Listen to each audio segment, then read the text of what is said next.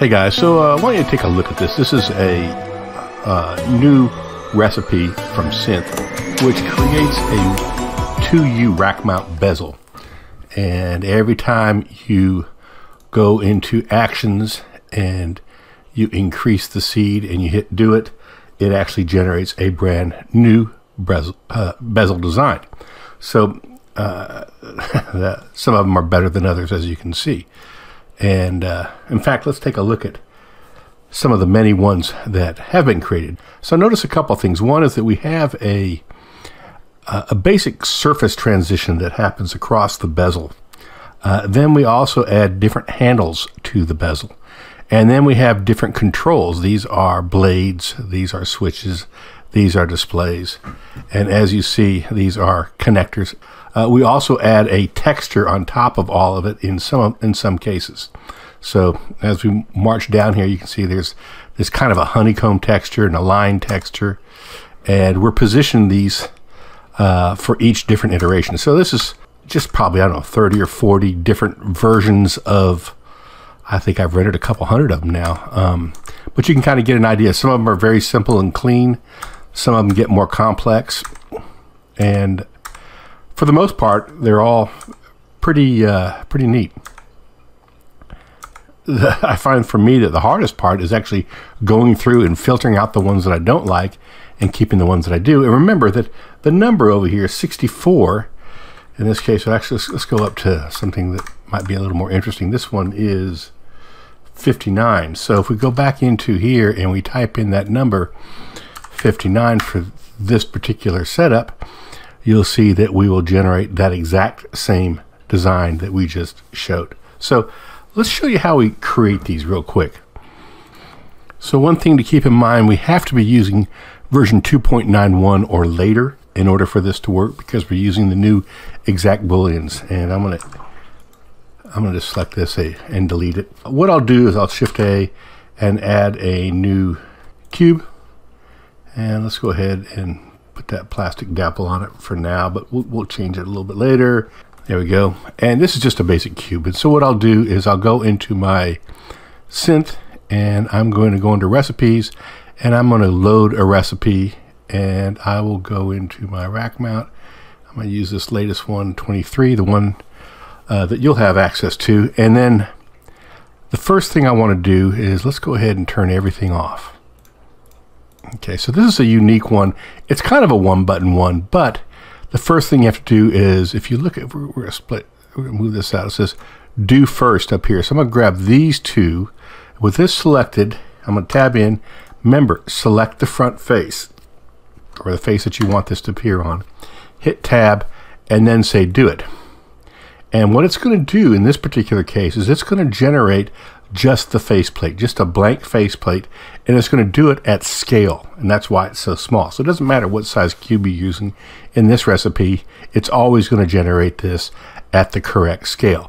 Once I've got that, I'll go to my tools and I'll say bake this object, and notice that it's all wiggy, and I'm going to say shade smooth, and then I'll go over here and under my normals I'll auto smooth it, and now we're good.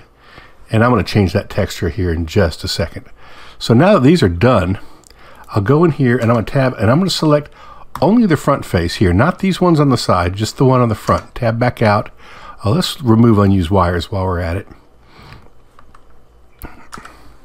And now that we've got that done, I'm going to hide this too so that we don't have this getting in the way. Now that we have this done, let's go ahead and we're going to turn on all these others, but I'm going to do it one at a time. You can turn them all on at once and just do it. It doesn't really matter, but I'm going to turn it all and show you what's going on. So if I select this now and say do it, you'll see that what we're doing now is we're placing this cutter that's changing the topology of that area. Let me go ahead and auto update this and just start changing. So you see, changed it again. Let's see if I can maybe go into this mode, and you can start to see a little better what's going on.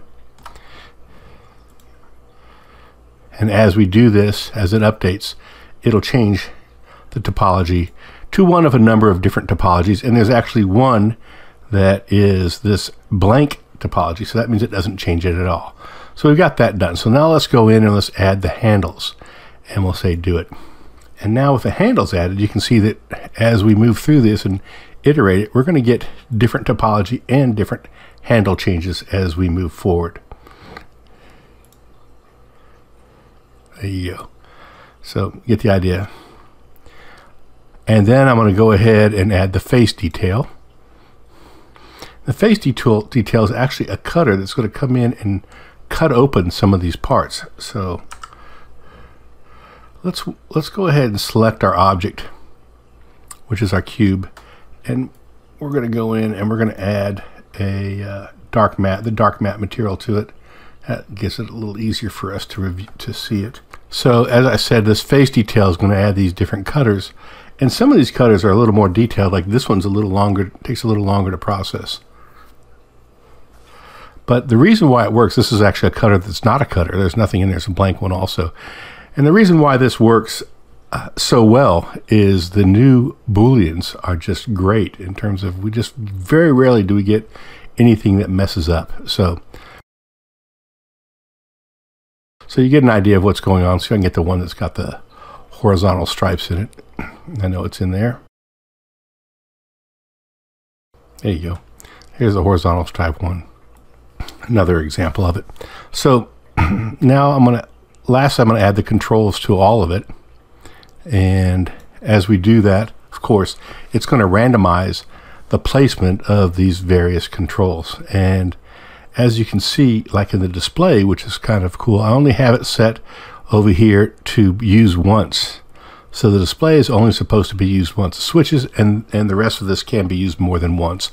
But I have them set to a 20% cover. By setting them to 20%, I'm getting them to occur less frequently. One thing I'm also doing is some of these I'm setting to 99% because they were actually getting a little too close to the border. So I set them to 99% instead of setting don't scale. Okay, and that's really it. So once you've got this done, then you can of course save your file and go to the top and just say iterator, turn off auto update, and set your seed range to whatever. I went from 0 to 100. You could do 100 to 200, whatever you want to do, and just let it render. One other thing I might mention that's kind of cool is check out this display. I'm going to go ahead, auto update, and do another iteration. But it's got, see the 2 and the core X right there. There it is. Notice that the display has changed. I'm going to do it one more time. Again, the display has changed. So I've got a special material on there that Gabe helped me with, and it's great because it basically uses a 4x2 matrix, so 8 different designs, and it places any one of those random 8 designs on the display there. So that about covers it. Enjoy playing with this recipe. Okay, see ya. Bye.